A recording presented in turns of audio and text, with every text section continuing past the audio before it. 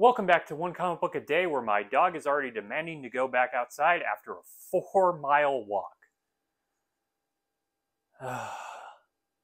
He's a pain sometimes. Today we are continuing our way through Superman number 10 with the second story, The Talent Agency Fraud. A story I have so many issues with so quickly. Though, on the bright side, the colorist seems to still be the same, and the colors are quite dynamic, and especially like how the background colors pop, like a really rich golden yellow, or like a pinkish red. It really stands out. Watch the last video to get what the hell I'm talking about. Alright, so here, Lois Lane seems to think she's going to become this big model because of the Grady Talent Agency, which is clearly a fraud from the get-go. He's just promising every woman anything to get their money, which Lois Lane should be able to see through. In fact, the better version of the story would have had her investigating it and Clark not caring until things ramped up to Lois is going to be killed because she's found some evidence. But no, this is the story I've been given. A bad Lois story. Because essentially the message of this comic is, oh, women? Yeah, it's super sexist.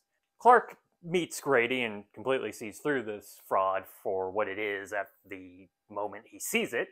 So Clark decides to go look into it as Superman. You know, Superman, bright blue costume, red cape, Superman. And Grady walks in as Superman is looking through his office. He flies like 2 feet above Grady, and Grady cannot see him. Like, he's just yay high above him. So Grady has terrible peripheral vision for this work, though it is quite funny. Grady gets a phone call from one of his clients, and panicky leaves the office. Superman goes and follows him, and it's a good thing, too, because at one point he nearly hits a woman. But Superman is hiding under the car and is able to slow it down so he doesn't.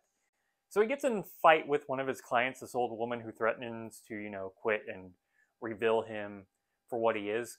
Clark feels like he has enough evidence to prove Grady's fraud, but when he takes Lois, as Clark, takes Lois to the old woman, she doesn't seem to remember any of this conversation.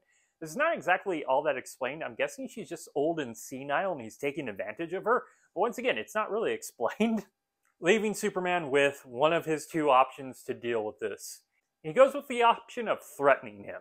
So he grabs Grady, flies him above the city, takes him above a smokestack this time. That's kind of different. And threatens to drop him down there unless he admits his fraud.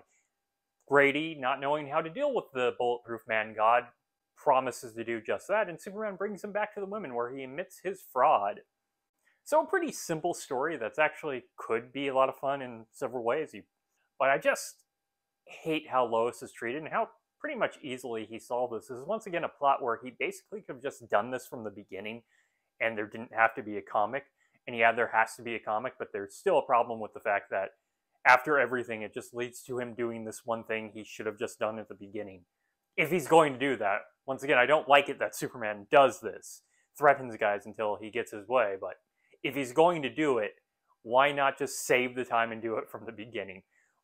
Why get my hopes up that Superman can be somewhat more clever or try something different? Okay, so that is it from Superman number 10, The Talent Agency Fraud.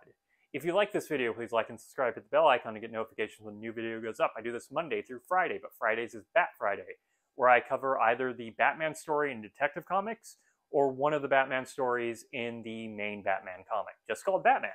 And until next time, let us ponder the question, whatever did happen to the Man of Tomorrow?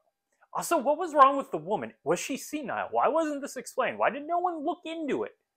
They're journalists. Okay, have a great day.